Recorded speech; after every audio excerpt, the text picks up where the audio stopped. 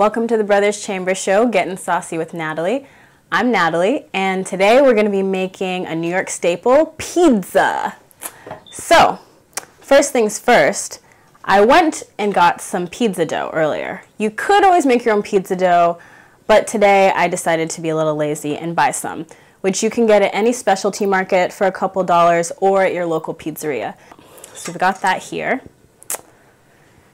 And so really all we have to do is make our sauce and then, cheese it up and put some toppings. So before we make our sauce, obviously we need garlic. So we'll get our trusty rusty pilon, which is already filled with garlic, salt, and peppercorns. We're going to take it over to the couch and do a little crushing before we saute. And we're going to talk to our friend Donna. Donna Summer, everyone. A love trilogy. Before I start crushing, I would just like to say that this is probably one of the best albums ever made, in my humble opinion. Even if you don't like disco, it's awesome, and it's got some really wonderful under-the-radar hits, such as Could It Be Magic and Try Me, I Know We Can Make It. So if you're a Donna Summer fan, or if you just like good music, please give my girl Donna's album a listen, A Love Trilogy. It's incendiary. All right, so we're going to crush up some garlic. Just get it crushed up real quickly. I'm pretty excited to make this pizza. I haven't made a homemade pizza in a while. And it's so fast and easy. Like if you go and buy the dough, even if you don't want to make your own sauce, you get sauce in a jar and you buy cheese and you have toppings. And in about 15 or 20 minutes you have a pizza. It's magical. Magical. And we live in such a great city that there are so many pizzerias. You have your pick of all these different places that really know how to make a good dough. So take advantage of that, New York. It's a real jewel. Just get this nice and crushed. I might even leave it a little chunkier than usual today because I personally kind of like when I've got like a really rustic slice of pizza and it's got like chunks of garlic that are kind of strewn around. I like that, so I'm gonna do that today.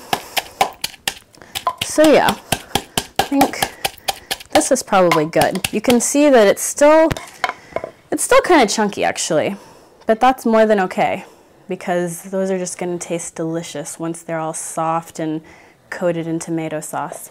So now we can go saute them. So I was looking up some facts on pizza, and pizza, New York style pizza, came to New York in the early 1900s. And the first pizza parlor was opened in 1905 by a guy named, and please forgive me Italians if I do not pronounce this correctly, Gerano Lombardi. So thank you very much, Mr. Lombardi, for this wonderful treat that we eat on a daily basis in New York. All right, so I turned on my pan. It's going to heat up pretty quickly. I'm going to add some olive oil. Don't be shy with the olive oil. Never. Swirl that around a little bit.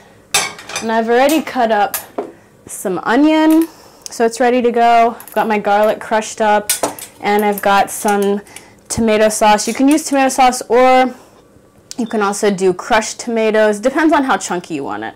But today we're just working with like a simple, thin tomato sauce that we're going to jazz up. I don't have any fresh herbs on hand to put in it. Like sometimes maybe I'd put basil or oregano or something, but unfortunately my basil and oregano plants had some issues this season, so they're no longer with us. But next year, I'll have them next year. So anyways, let's saute this stuff. Okay, so first we're going to add our onions. I'm going to add it into this nice piping hot oil and get that going.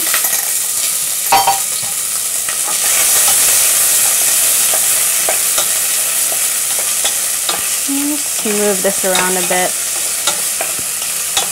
Making tomato sauce from scratch was one of the first things that I learned to cook by myself, I would say, like from an early age, and it's still one of my favorite things to make in the entire world, just because it's so easy and you can use such lovely fresh ingredients. I mean, right now I'm using canned tomatoes, but that's because it's the dead of winter at the moment, and I don't love buying unripe tomatoes at the grocery store. So I like to buy fresh tomatoes during tomato season. That's just my personal preference. If you want to use fresh tomatoes, I'm sure it will be delicious just, you know, the same. So now we're going to add our garlic mixture, which has already got salt in it. So we'll have to do really minimal seasoning of this, which is nice. Add that in.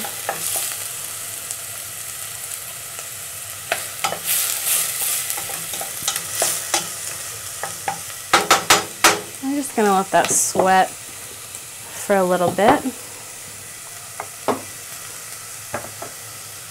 And while I'm letting that sweat, I'm going to take a little sip of rum, because I can. Keeps me warm during these cold Brooklyn winters. And in the meantime, I'm going to cut up a little bit of greens, which I believe to be Swiss chard. I got this from my CSA, and it's just so beautiful. It even still has the roots attached. It's so gorgeous. It looks to me like Swiss chard, but it's so small, so maybe it's baby Swiss chard. I don't know. But in any event, it's going on my pizza. And I mean, I'm just going to give it like a really rough chop. My CSA is wonderful. They always give me greens that have already been pre-washed. So it really facilitates the cooking process. And that's all I'm going to do. Stir this some more. I think we're going to be ready, I think, for the tomato to add that so that it can simmer for a good bit. So I'm adding our tomato puree.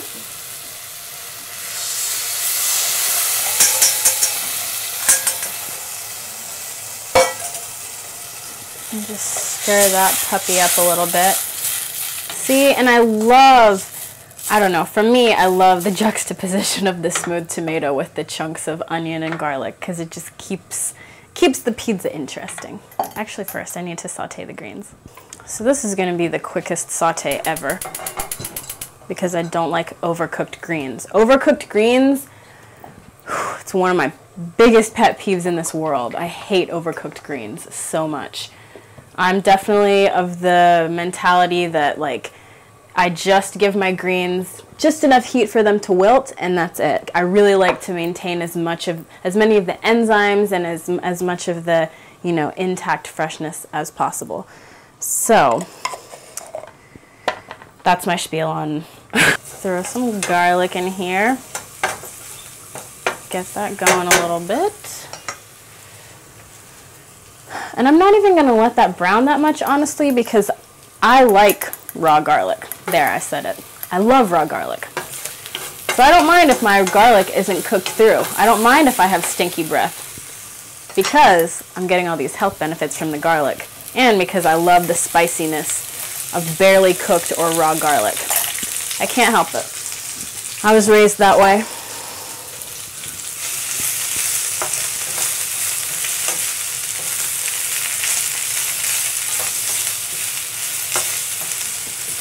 So again, I'm not going to season this more because there's already salt and pepper in the garlic. So I give it like a couple stirs and, you know, jiggle it around a little bit.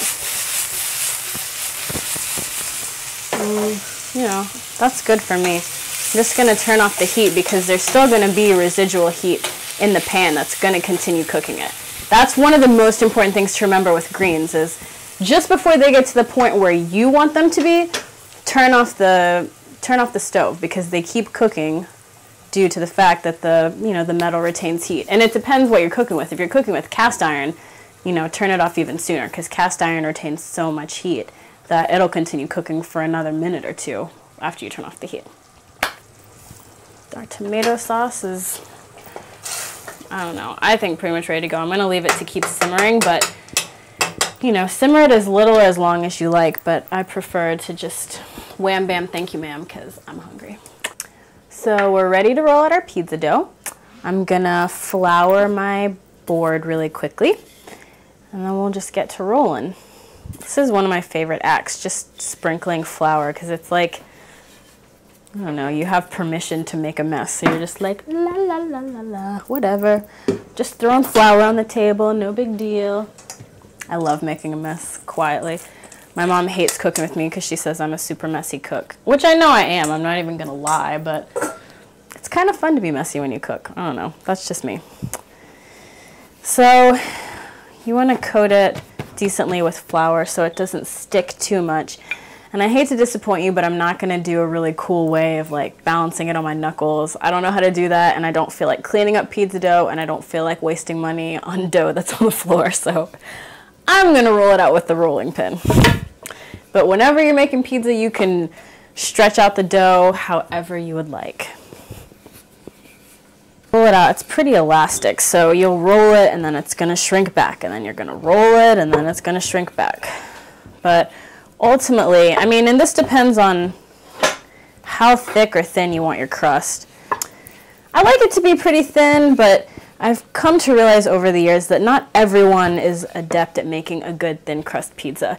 There are lots of people who will make a thin crust pizza, but their oven isn't hot enough or whatever, so their pizza crust, like you pick it up and then the toppings just kind of slide off, like it just goes, I'm hoping that's not what we're going to have today. So this is a little oddly shaped, but I'm going to roll with it.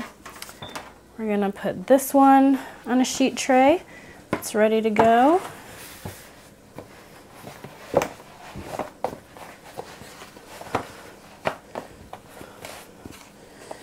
All right. Now it's time for dough number 2. Make more mess. La la la la la la. It's actually really easy to make pizza dough from scratch, but the main thing is if you want it to be good crust, you need to let it rise and then punch it down and let it rise again and then punch it down, and then you separate it and then you let it rise again and then you roll it out. That's what I learned my first restaurant job in California, because pizza was like one of our things. We had a wood burning oven. We had a station that was expressly just for pizza making. Like at any given time, we had one guy. His sole job was just to make pizza because we sold a lot. And I used to have to punch down the dough. That was part of my responsibility since I did a lot of baking there. And make the pizza dough. So that's how I know. That's what the pizza places do. The real serious pizza makers. It's a process, but it's worth it in the end because you get this delicious, thin, crispy, slightly yeasty crust, and it's just divine.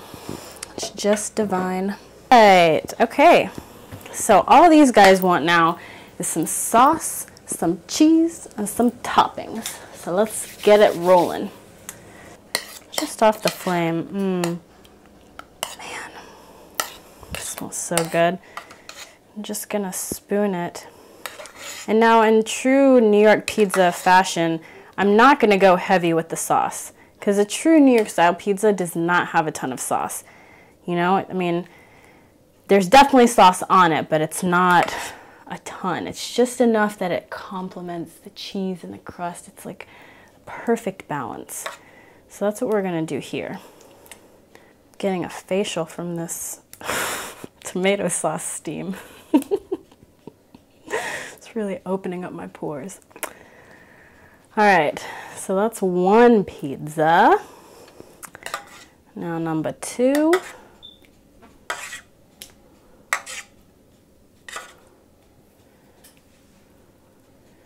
Get those nice garlic and onion chunks in there. Don't skimp on that.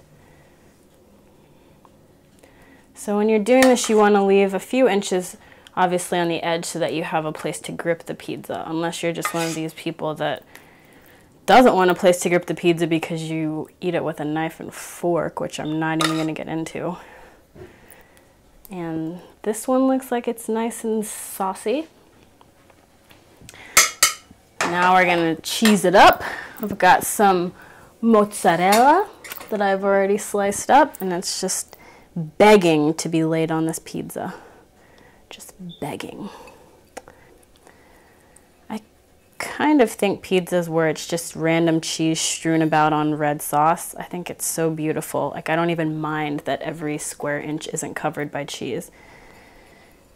Because if it's good quality cheese and good quality sauce, you don't have to, you know, have it spread out.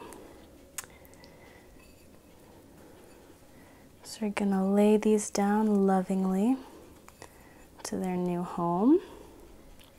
So excited about this. All right, last couple pieces of cheese. Let's make it count, huh?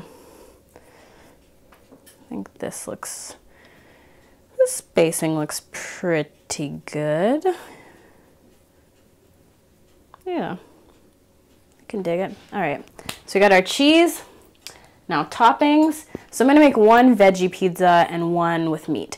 So the meat one is gonna get chorizo and it's going to get some olives. So let's scatter these slices of chorizo expertly across this pizza pie.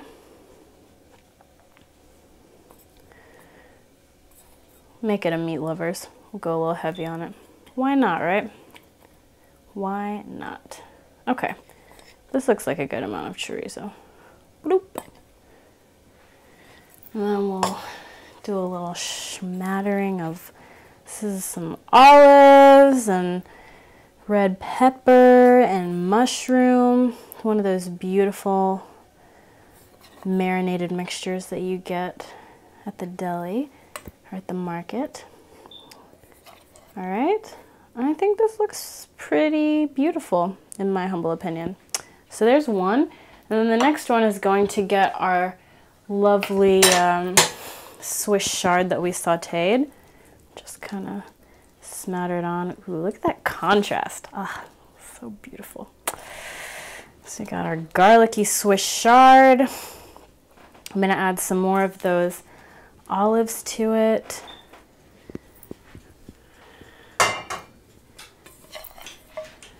And then I'm gonna finish it with some onion as well. So I'll put some on the veg and then put a little bit on the meat lovers. And these look pretty good to me. I think they're ready to go. I mean, if you want, we can also, sometimes I like to oil the crust just so that it gets nice and golden when it's in the oven. So do like a little line around the edge and then just go in and kind of smooth it with your finger. Make you have a nice, beautiful golden crust. Don't be shy with the olive oil. It's not gonna bite. All right, these guys are ready to go in the oven. So we've just taken our pizzas out of the oven and they're looking pretty delicious, if I do say so myself. Got our veggie pizza here and our meat lovers here. And really that's that. I mean, so get your dough, whether you buy it or you make it, make your sauce or you can buy it, put your cheese, put your toppings, put it in a piping hot oven, and you got a delicious pizza in, I don't know, 15, 20 minutes. Super easy start to finish. So that's another weeknight treat that you can use on nights when you're not feeling super energetic. All right, so next time we'll be making another delicious treat and I look forward to it. So this has been the Brothers Chamber Show. I'm Natalie and thanks for getting saucy with me.